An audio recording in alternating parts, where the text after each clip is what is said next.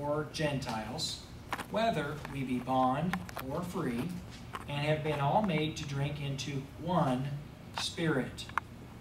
For the body is not one member, but many.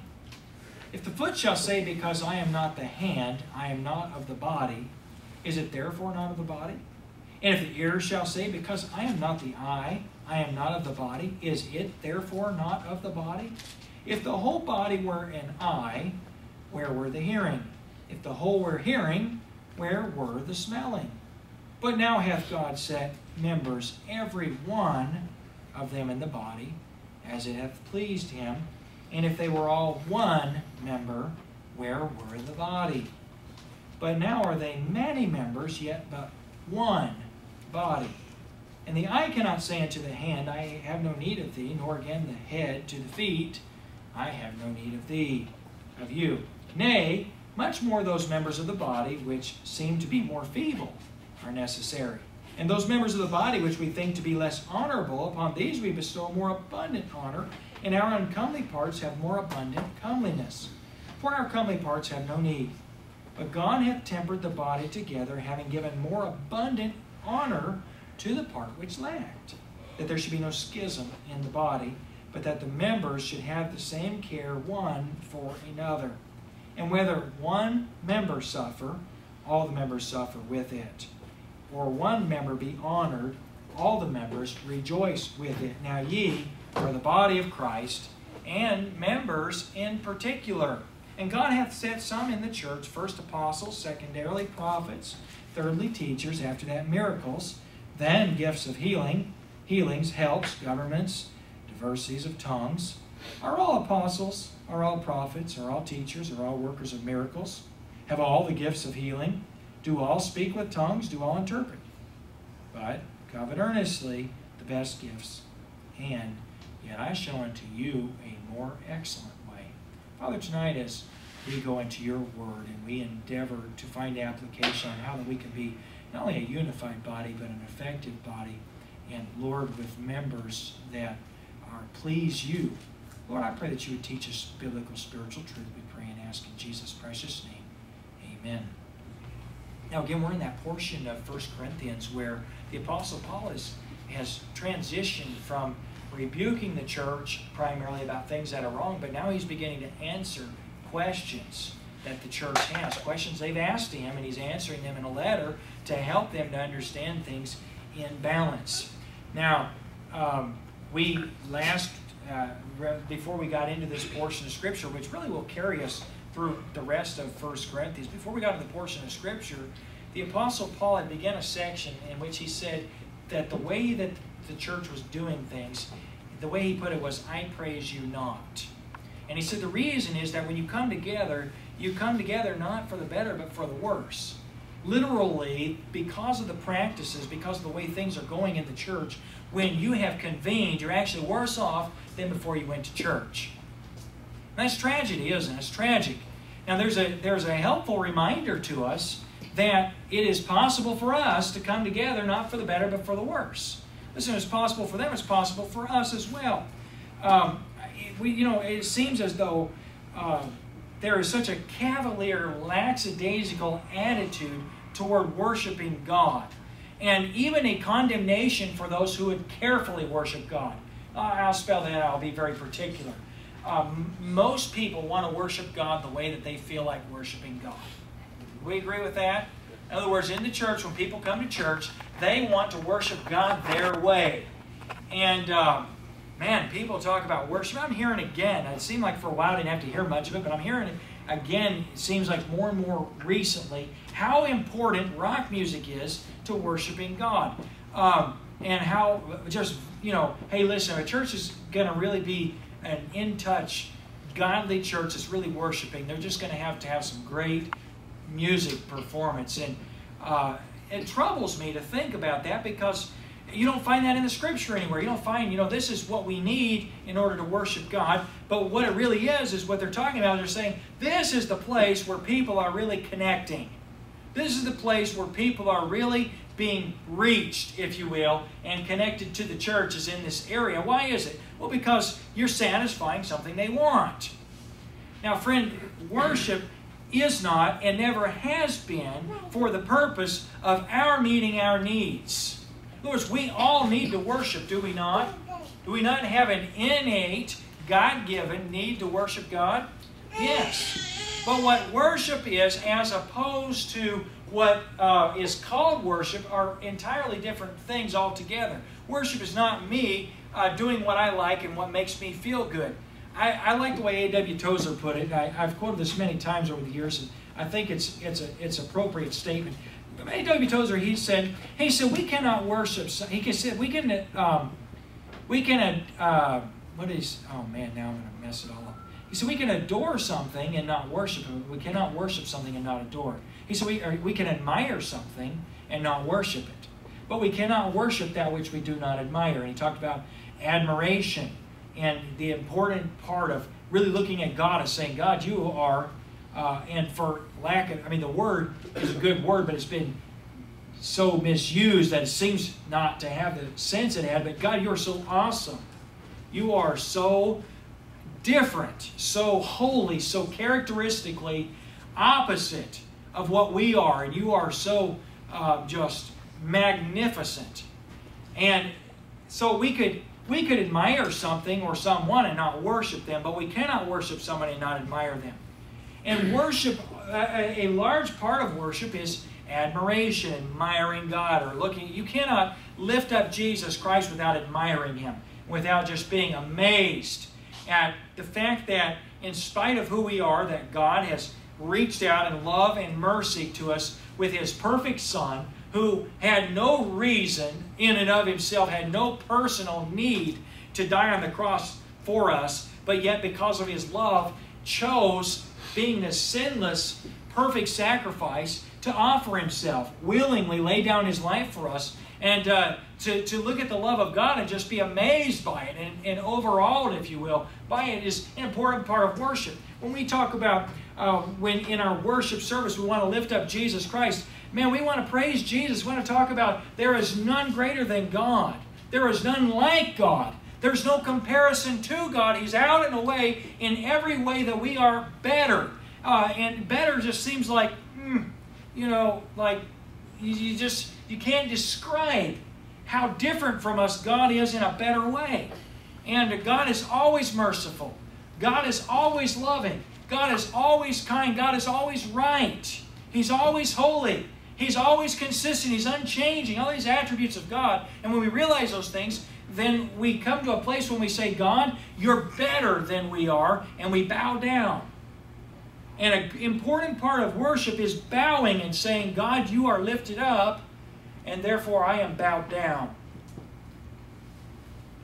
They've got songs about bowing to worship, and they all stand up and do this thing. And I just think, my goodness, you're not bowing down. Bowing is prostrate. Bowing's on your face. Literally, it's in a place of even appropriate fear of holy God in heaven. It's completely, entirely the opposite. And so I say this because this is really in our text, how important it is that we not see worship and see the body as being what we desire in our flesh, but rather instead really answer the important question of what does God desire? And the Apostle Paul said that this church, when they would come together, they would come together not for the better, but for the worse. Literally, after they had taken of the Lord's Supper, after they had exercised all their spiritual gifts in the church, things were worse off beforehand than they were before they met. I hope that this evening, that we trust that after we leave the place of worship, that we'll be better for it, rather than worse for it. And one of the reasons that Paul mentioned is this matter of spiritual gifts and the abuse of them. Now, if you notice when I read this evening, I did emphasize the word one, and last week we emphasized the word many. There's one God, there's one Spirit, one Lord, one Christ, one God, one body. But there are many members. And the idea that we are going to see this evening, last time that we met, we really emphasized the importance of unity in spiritual gifts, the importance of understanding that our spiritual gift is not for our own edification, but it is for the unifying and bringing together of the body. And particularly this portion of Scripture, keep in mind, is speaking of worship collectively of the church when it comes together. This is not talking about individuals and what they do in private in their homes. This is not talking about, your time with God when you get in your closet and you worship God. No, this is very plainly speaking about the time that the church gets together. Now, concerning spiritual gifts, Paul says, I wouldn't have you be ignorant. So we saw a few things last week very, very plainly. We saw that the manifestation in verse 7 of the Spirit is given to every man to profit. And that word withal is one that, some people think, well, the spiritual gifts are given every man to profit, in every way that he can. No, that's not what withal means. Withal is the bringing together, samphero. It is the profiting for the entire body. And one of the things that is important for us to remember, Christian, is that God does not gift us spiritually for our personal edification. This passage of Scripture is not talking about personal worship. It's not talking about personal edification. It's talking about the body.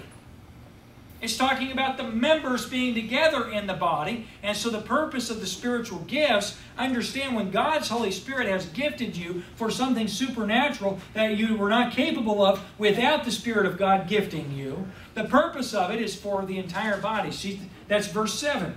The manifestation of the Spirit is given to every man to profit, and the idea withal is given to each one to profit everyone. One of the distractions of the church at Corinth was that was not the focus of spiritual gifts. The focus for spiritual gifts was not, how is this going to build up the entire body? Okay, so we're going to finish that particular thought this evening. And I just want to look at a few things. I'm sorry, I'm having trouble with my eyes. But I want to look at a couple of things this evening. It's appropriate to have trouble with my eyes because it illustrates actually what's in our text this evening, and so I think the Lord gave me that as a special gift this evening. Okay, so last week we saw that we're one body, and we saw emphasis on the word same, one, and ultimately what we saw last week was the importance of unity by diversity. Unity by diversity. We do not have to be the same in order to be unified. There's so much pressure, isn't there, in life to be just like, to have the same. And even in Christian circles, we want to have the same experience. Somebody's had this experience, and it's like, you have that experience, and you just feel like, oh, no, I haven't had that experience.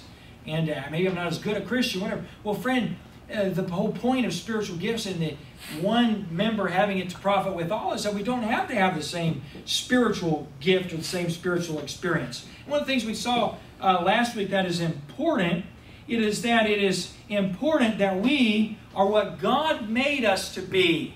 In other words, it's not important that we have the gift that we covet. It's important that we have the gift that God has given us. It's important that we recognize the necessity in the body for us to be what God made us to be.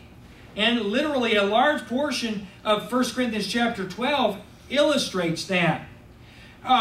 We need to learn as believers to find that our value is not in being what we desire, but it is in what we can be made to be for the glory of God.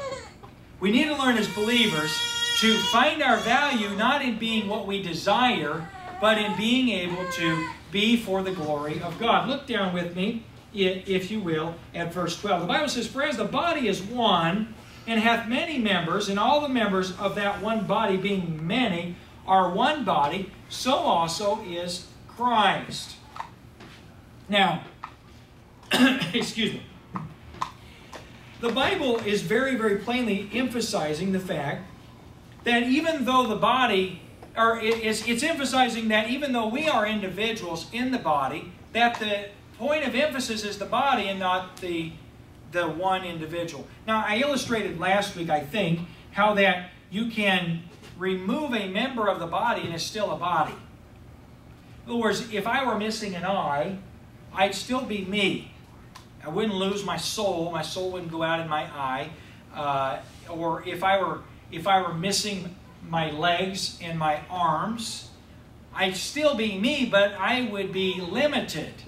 I would be hindered by what is missing in my body. You understand this? And a healthy church can be, a church can be missing parts of its body, if you will. There could be missing parts. And if you are a believer, you're supposed to be part of a body. Does that make sense? You don't find anywhere in the Scripture where the Bible would teach, well, you know what, you don't need to be part of a body.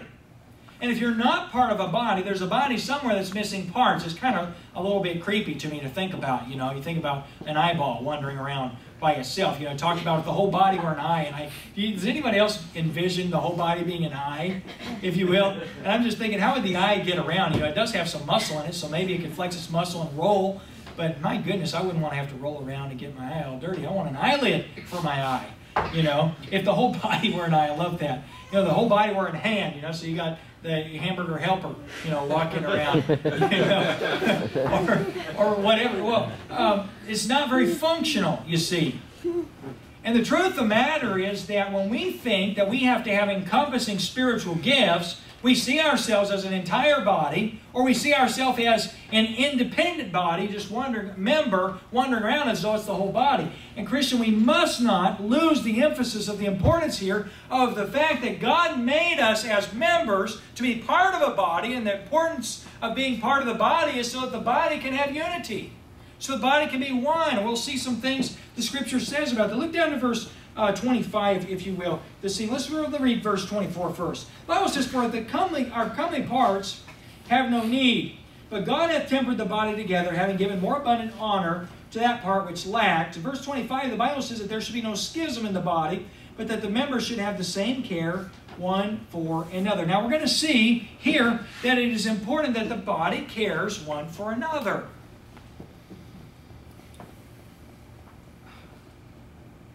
So many times, isn't it very difficult to feel as though nobody cares?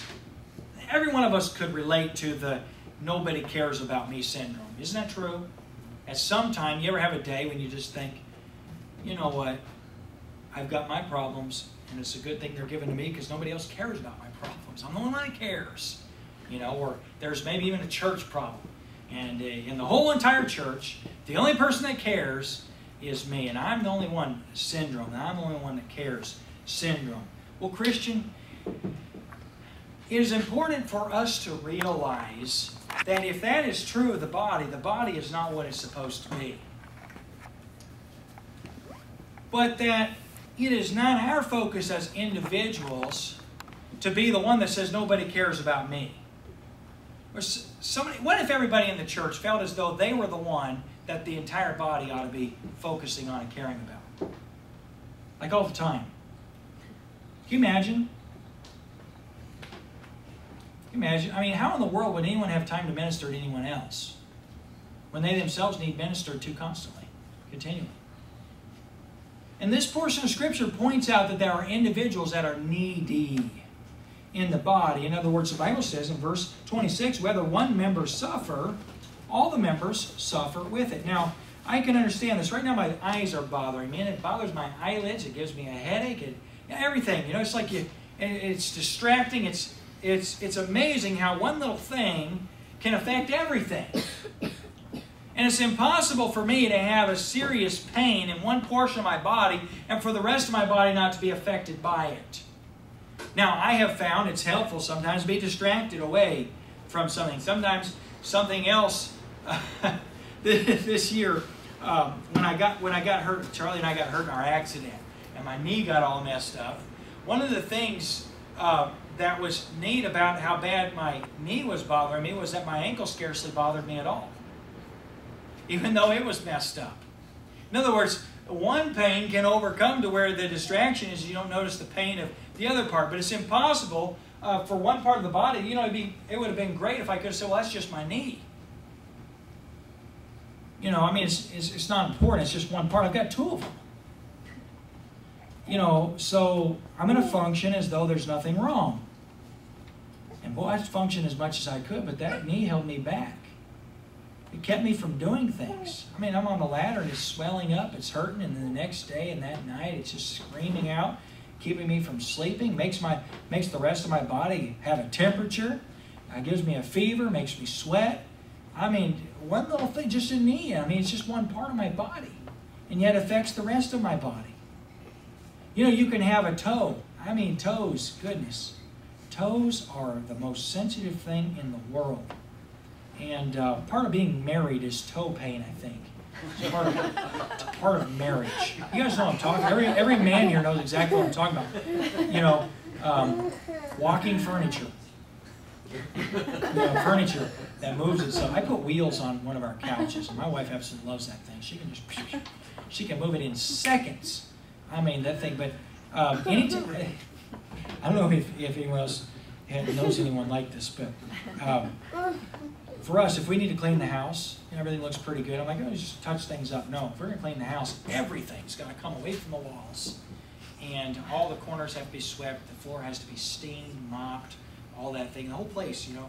And then when you put it back, it's all got to try something different this time. Maybe it'll work better this time, moving this couch, and this one, this chair, and this whatever. And it's always being moved. And because of that, at nighttime, when you're blind like I am anyway, and when you're moving, you know, from room to room, your toes are the members of the body that are responsible for locating or things that are different. Sometimes she moves doorways somehow when I slam into the wall, you know, and I don't know how that happens. But anyway, you can't tell. They're not entirely is laying in one place. The toes are a sensitive part of the body, and it's amazing how much a sore toe can affect you. Try going running when you've got a messed up toe, broken toe. Try running on it. Try just doing anything gracefully with a messed up toe. I mean, it's automatically gives you a gangster walk, you know, just because of the toe. And it's amazing how a little thing affects the body. And that's exactly what the Scripture's saying. It says when, in a body that has unified and that everybody is what they need to be, when there's one member that is, when it's not what it's supposed to be, when there's one member that's suffering, the entire body suffers. You cannot love someone and not suffer at times. When you sign on to love a person, you've signed on to suffer.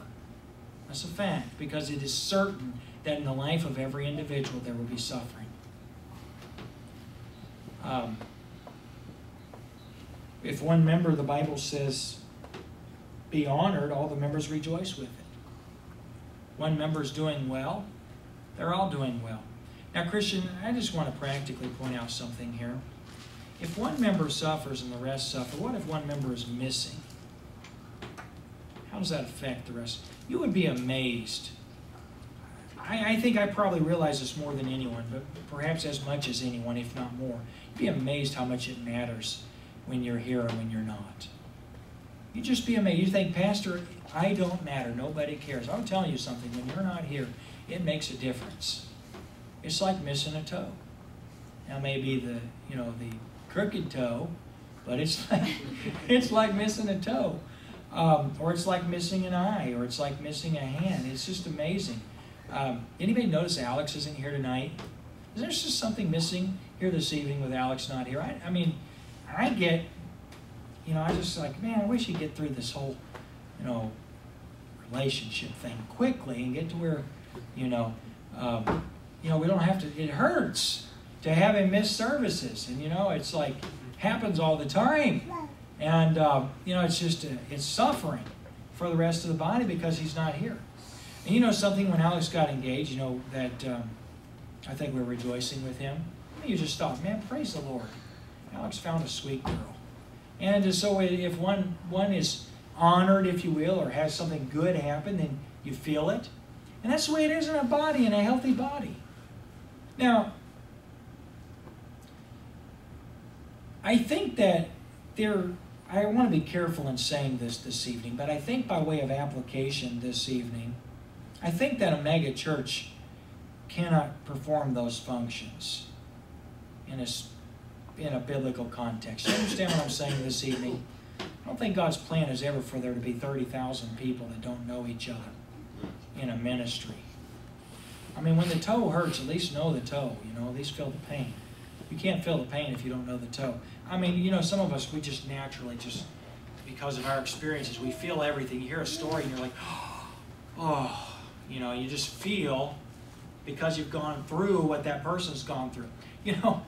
This is funny. This accident Charlie and I had, I was traumatized by it. I never realized what trauma was, the way it was. But the first time that I went under a bridge in a boat, I'm serious about it, I'm not even kidding about this. First time I went under a bridge in a boat, I had anxiety. I felt anxiety. You know, anxious, you know me, Mr. Anxiety, Mr. Anxious. Always upset and worried about things. I'm serious. It was traumatic to me. And I felt like I had post-traumatic stress disorder. And I don't understand what it'd be like to be one of our servicemen that have to go into combat, or somebody that's been through a traumatic experience. But man, I'll tell you, that is no fun. And when I hear about somebody going through something traumatic, it's a little different for me now than it used to be. Just because, man, I wasn't upset when we got hurt. It didn't bother me at all. I was just trying to deal with it and get to church. But afterward, I realized that was a major event in my life. I was having flashbacks. You know, I was like, wow, that's amazing. And you realize some of these things. And Christian, the same needs to be true of a believer. We ought to be interconnected enough that we feel when somebody's traumatized or somebody's hurt in the ministry. One of the worst things that could ever happen would be for someone to go through pain and nobody to care. Now, there's a difference between you thinking nobody cares and you actually having no one that cares. There is a difference. But Christian, I've found that the people who think nobody cares are the most unfeeling about what other people care about.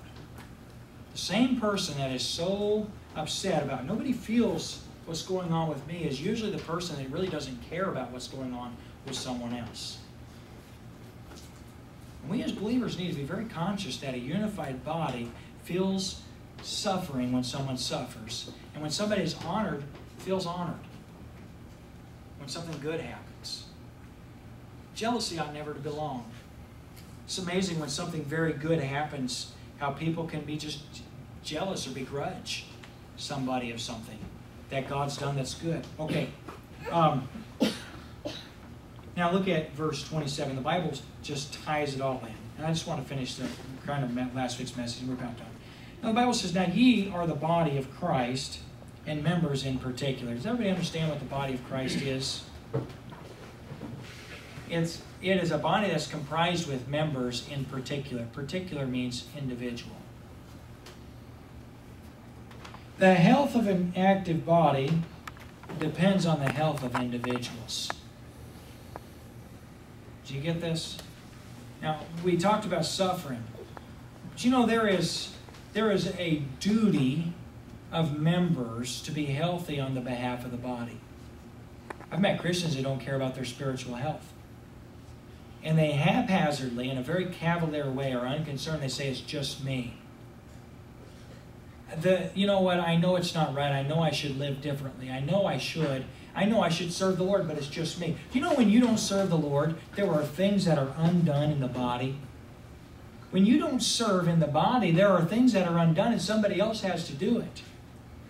And to a certain degree, man, the whole can make up the lack. But friend, when there's a lot of lack, what happens is there's a lot that just goes undone. And there's just a lot that just doesn't please God. And it begins when individuals undervalue the importance of their spiritual gift in the body. They undervalue the importance. And you know, a lot of times it comes because it's like, well, they don't value my gift enough. You know, many times I've had people tell me this is my gift, and the problem is I've already got a dozen of them. When you got a church of 15, a dozen of one gift is not particularly helpful to have another. You know what I'm talking about? Everybody wants to do this. I want to serve. This is my gift. Well, that's great. But the thing is that either God doesn't understand the needs of this local ministry, or you undervalue what your needed gift is more than you should. So I want to see something here. I want to look at something here that helps us to understand this value. Look at verse 22. The Bible says, nay, much more those members of the body which seem to be more feeble are necessary. Friend, the feeble members of the body. And the idea of feeble isn't just carrying the weaknesses. The idea is it's just less honorable. One of the things you understand is that without them, boy, it makes a big difference. And they're what we really need. You know, on Sunday morning, it's important to have the preacher. And Wednesday night, it really is important to have the preacher. And some people can perform the job as well or better sometimes. But you know, you need the preacher to be in his place. You really do, don't you? It's unhealthy for a church to have a preacher that's always off and away somewhere doing something else, focused on something else. You need the preacher. You know how many of those you need during the worship service? 1. 2 is too many. Can't listen to more than one at a time. Can't hear more than one at a time. And the preacher in the body is probably not the unnoticed, if you will, feeble. You know what the Bible says about the person who sits in the seat? It says that they are more necessary. It says those members of the body which seem to be more feeble are more necessary. You know the old joke about the man that woke up on Sunday morning and didn't want to go to church, and his wife told him he had to. Everybody's heard that a dozen times. It's like a recycled joke from the Middle Ages. But the man woke up in the morning, didn't want to go to church, and his wife said, "Oh, you got to go to church." And he said, "I don't want to go to church." And she said, "Well, it doesn't matter if you want to go to church, you have to." And he said, "Give me one good reason why I ought to go to church." And his wife said, "Well, you're the pastor." And everybody could kind of relate to that because, yeah, the pastor ought to go to church. Have I ever had a Sunday morning that I found out that I had one in our church, Sunday morning when I couldn't go to church? I did in Del Rey, but it seemed like one time it happened here. And you know what? They make it. Make it through Sunday morning. It happens. It works all right. But you know what I hear every time I miss a service? Things aren't the same if you're not here. Well, that's understandable, but do you know the Bible says that things are worse if you're not here than if the preacher isn't here? If verse 22 is to be taken literally, and I believe it is, what it indicates is that those members of the body which seem to be more feeble are necessary. And the idea is that we understand the necessary ones, but oftentimes we don't understand the feeble ones. We understand things that we think, well, we have to have that. But yet we overlook. Chris, when's the last time that you thought about missing service as though you were the pastor? I have thought about, for sake of illustration, not showing up to church sometime. I honestly have. I thought, well, that'd be a neat illustration if I didn't show up to church sometime. I didn't tell anybody, didn't notify anybody, but just didn't show up. And then I thought of the consequences of that. I thought, well, I'd probably get fired. They'd probably would like file a missing persons report. I'd probably get arrested. Ultimately, I was thinking, what would happen if I just didn't show up for church? It's like one of those nightmares preachers have. You wake up in the morning, you can't remember what day it is, and you think, oh, it's Sunday. And it's after I should have gone to Miami or whatever, and you realize, oh, I missed church. Kind of like, after you graduated college, you have that dream that you forgot to go to a class for an entire semester and you ended up not graduating because you never showed up for class. Maybe you guys never did that. These are weird dreams I have. These are traumatic. What's that? I've had that dream. Yeah. College students do for some reason. They wake up in the middle of the semester and they remember a class and I think, did I go to that class? Oh no, I was supposed to go to that class this entire semester and I never did. I'm not going to graduate. This is a real bummer. Okay, so I'm being a little bit silly, but I want us to understand this morning that it would be good, wouldn't it, if every person thought, well, if the feeble members are as necessary as the ones that are more prominent or more, quote unquote, honorable. How big of a deal it is if something causes me to miss being part of that worship service, being my part in the body. This is one of the things that I believe very, very, with deep conviction, I think is very important in the congregational worship. I think that it is dangerous in a church for individuals to not participate in the worship service, the singing part of the worship service. I don't think it's healthy. Pastor, why is that? Well, because you're supposed to worship the Lord. And if you're not worshiping the Lord, you're actually taking away from the collective body of worship. You're actually taking something that we owe God. We owe it to God to worship Him when we gather. And if you won't participate in the worship, you've taken away something that all of us are offering to God, and you've affected everybody in doing so. Isn't it amazing what it's like to come in a church where everybody sings? Isn't it amazing how much easier it is for everybody to sing when everybody does? It's like, well, you know what? I mean, listen, if Brother Taj sings, anybody can sing, right? I was going to say someone else, but all right. If Anthony sings, anyone can sing. Okay. If Pastor sings, anyone can sing. If whatever.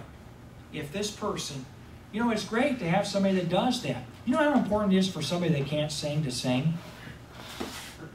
I'm serious. You ever ask yourself the question, how important it is for me with my frog vocals, or whatever you want to call them, my croaker vocals? How important it is for me to belt it out, my worship to the Lord Jesus Christ. You know it's much more important, far more important for you than for the person who's gifted. You ever think about that?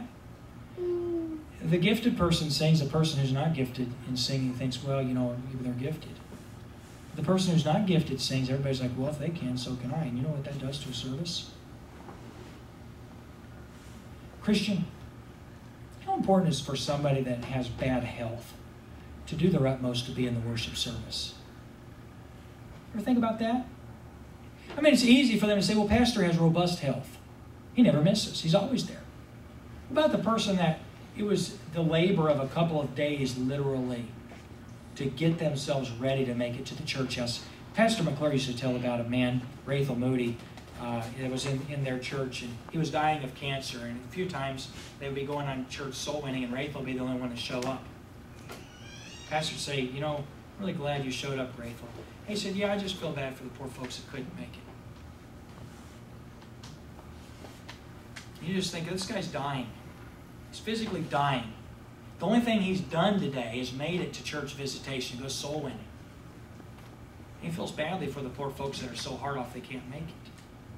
A guy like that would make me want to make it. You know what I'm talking about? Now let me ask you a question. What's the bigger encouragement on soul winning? The guy that's dying of cancer making it, or pastor making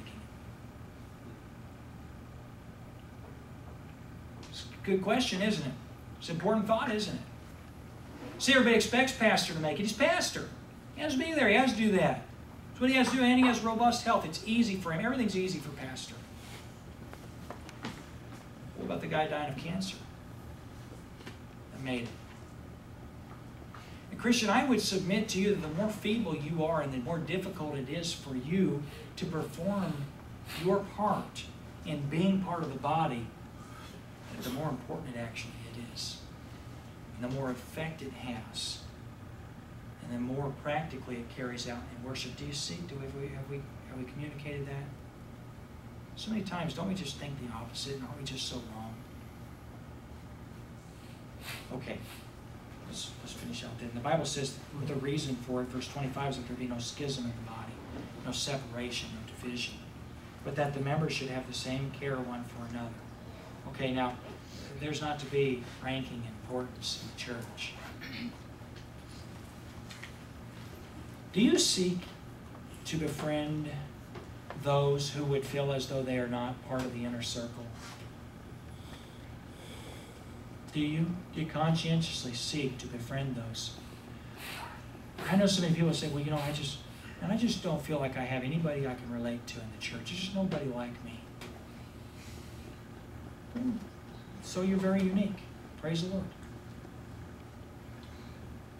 What does that have to do with anything?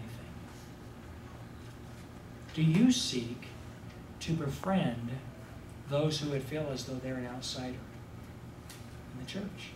Somebody who's not like you. Isn't it sometimes almost contradictory of facts to try to find something in common with someone? The truth of the matter is that as believers, What we ought to look is what the Bible says and not focus on finding something in common, but rather instead finding somebody who needs to be part and reaching them, reaching out to them. I would love for everybody to be in the inner circle. You know what I'm talking about? You sit down and they feel, I like it when somebody feels comfortable walking up, sitting down next to me and just talking. I think that's great. If somebody does that, I think, you know what, they feel comfortable. They feel like they're in the inner circle. Like, it matters. But I've watched in our church, I've watched folks that come for a long time, and there are particular people on Sunday mornings that either my wife or myself are the primary ones that have contact with them. Nobody else knows them really. Sometimes I have to describe somebody and they like, I don't remember them. I sit and think, well, they're there almost every Sunday. But you don't know them. You don't know who they are. Why? Well, because we've got something wrong here. We fellowship on the basis of commonality, having something in common rather than on the basis of someone else's importance and need in the church. And the fact is, if the less honorable members are the necessary ones, how ought we to esteem them? It's not about us.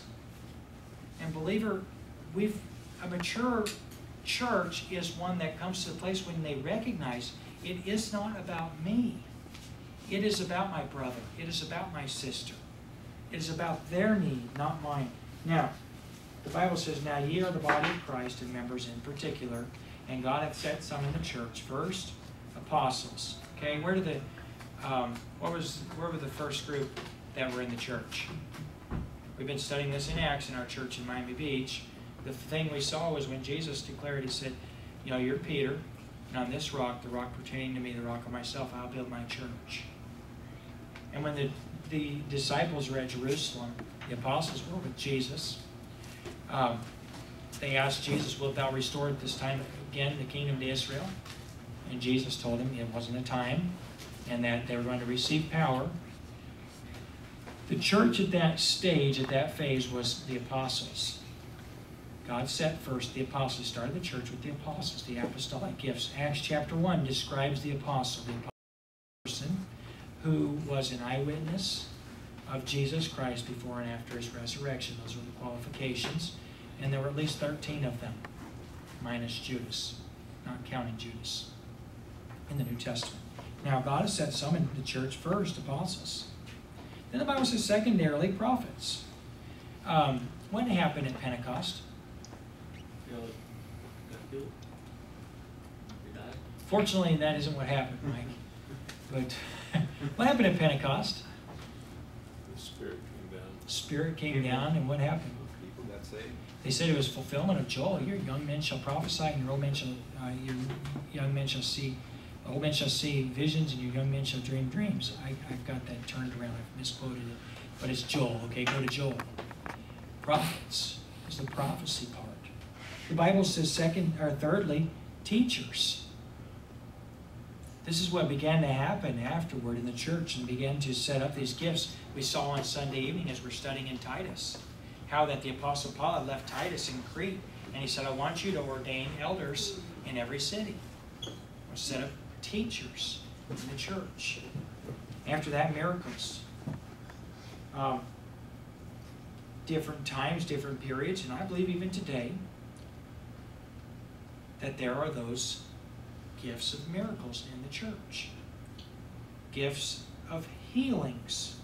Gifts of healings. Okay, so certain gift, maybe a person would have the gift of having knowing what the will of God is with regard to healing in the church. And God heals. He's able to heal today. I know people that have been healed. They always die afterward, but I know people that are healed today. I'm not being sarcastic when I say they die afterward. Everybody's died so far, except for Elijah and Enoch.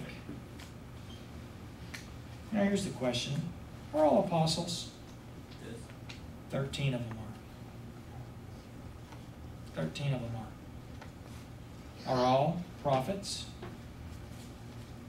No. Are all teachers? No. Are all workers of miracles? No. Have all the gifts of healing? Do all speak with tongues? Do all interpret? The Apostle Paul said, but covet earnestly the best gifts. And yet I show unto you a more excellent way. And we're going to see that excellent way next week. Are you thankful for your spiritual gift? Do you know what your spiritual gift is? I think that many times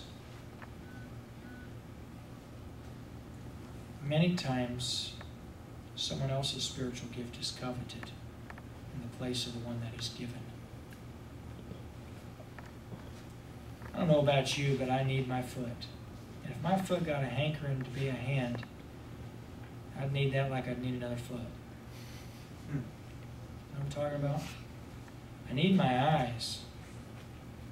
And if my eyes wished that they were feet, that would cause me some real consternation. I need my liver.